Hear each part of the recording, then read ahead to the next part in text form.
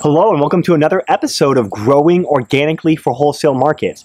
Today we will talk about some of the benefits of being in the Organic Growers Group.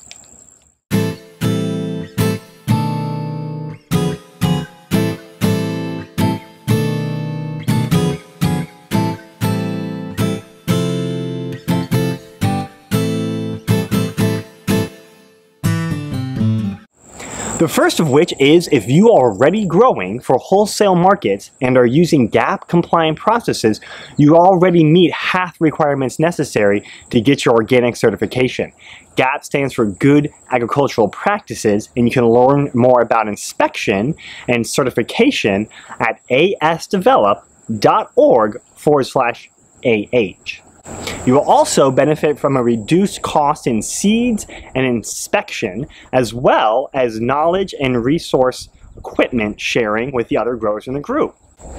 Next, we're going to talk to Logan Hobbs on Robbins Family Farm, who was a part of the growers group last year. She's going to talk about some of the items she grew organically and their price differences with their conventional counterparts. I know I have a list of a few different vegetables that we grow, like comparing the prices. Bell peppers conventionally, they usually get $9 to $12 a box, and organically you get anywhere from $32 to $36 a box for the same size box. And then another crop we grow is zucchini, and conventional you receive $8 to $12 a box for a 10-pound box, for anywhere from a 10 to 20-pound box, and $26 to $30 for the same poundage. Another thing that we grow personally is heirloom tomatoes, like a 10-pound box.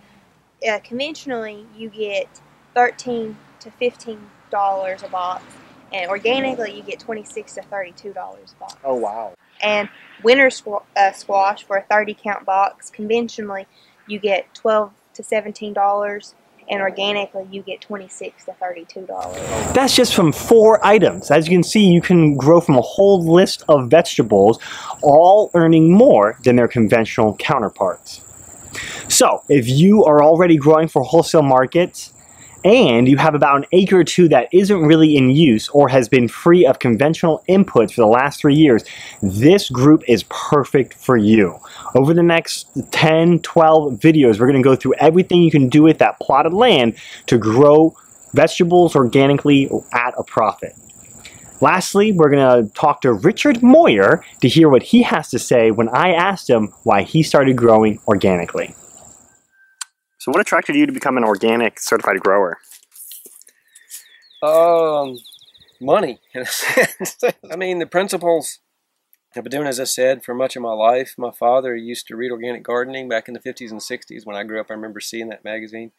Part of it is the certified organic grower to be, there's certain buyers that are looking for certified organic produce or seed.